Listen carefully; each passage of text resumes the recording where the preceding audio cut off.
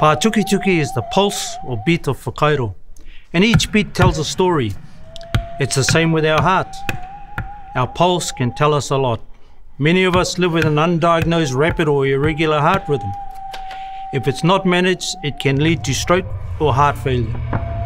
By knowing how to check our pulse, we can see if we're at risk. Your resting heart rate should be regular and between 60 to 100 beats per minute.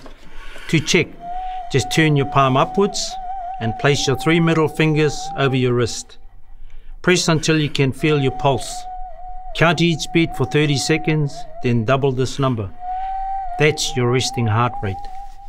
If it seems fast or not regular, it's important to have it checked by a trusted health professional.